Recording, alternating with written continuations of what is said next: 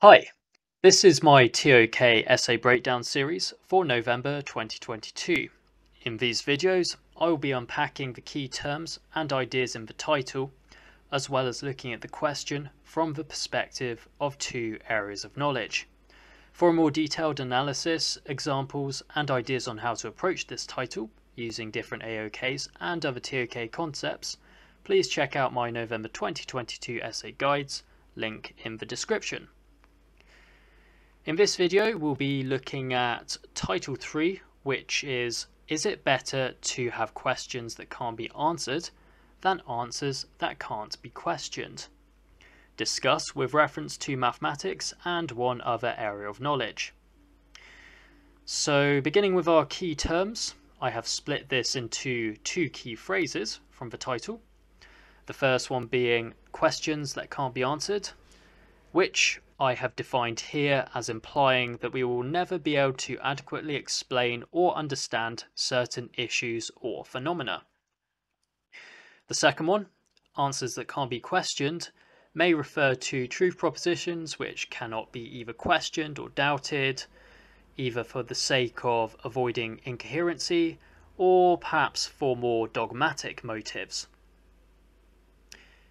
If you choose to answer this question, some key points you need to remember include, firstly, consider the different reasons as to why certain answers cannot be questioned.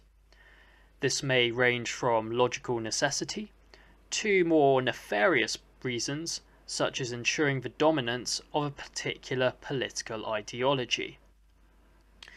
Second point here, rather than focusing only on the negatives of the two notions put forward in this title, also think about how each could in certain contexts be considered necessary or even desirable. Finally, given that addressing mathematics is compulsory for this question, for your second AOK you may wish to choose a significantly contrasting one, such as the arts, for example.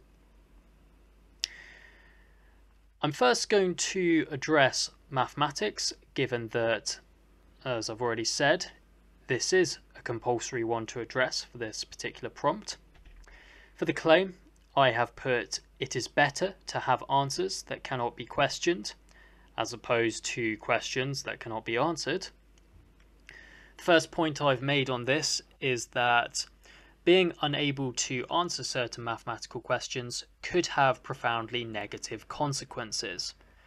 Because although this AOK deals with abstract concepts, such ideas are widely applied across essential fields, meaning that a failure to obtain certain types of mathematical knowledge could impede our progress in everything from medicine to computing.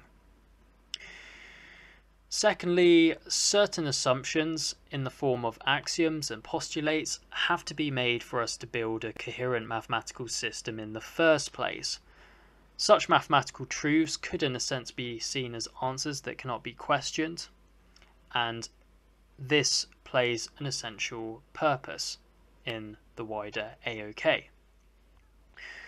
So for a counterclaim, we might push back against some of these points, firstly by saying that even if mathematicians are attempting to deal with unanswerable questions, they can still produce useful knowledge in the process. Additionally, one could counter the notion that axioms should be beyond questioning by pointing out that such axioms are suppositions rather than assertions about reality. This is significant because if we cannot assume that mathematical truths model reality, then they should be open to challenge. To conclude, however, we do still need axioms to provide the foundation for a coherent mathematical system. So arguably, overall, in this AOK, it is better to have answers which cannot be questioned. For the second AOK, I have chosen history. For this one, I'm going to argue the opposite and actually claim that it's better to have questions that cannot be answered, as opposed to accepting answers that cannot be questioned. So, first reason I have given here is the ability to challenge and correct existing knowledge is fundamental to this AOK, as the idea that historians cannot challenge certain statements of historical truth would run completely contrary to the self-correcting nature of historical inquiry. Also, classifying certain historical knowledge claims as unquestionable could lead to dangerous precedents.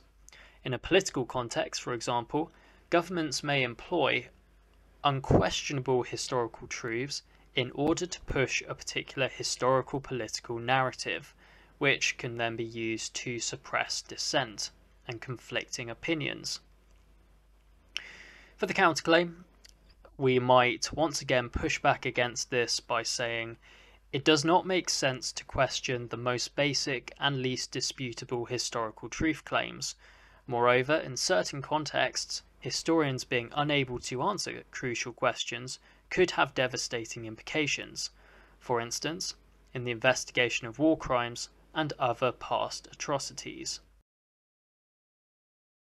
Bringing these ideas together in the mini conclusion, we might say both have problematic implications in some sense, though perhaps on balance it's better that we have answers that can't be questioned, though maybe only in the cases in which such answers are virtually indisputable. For essay guides and personal feedback, feel free to check out my website, toksayhelp.com. I hope you found this video useful, and many thanks for watching.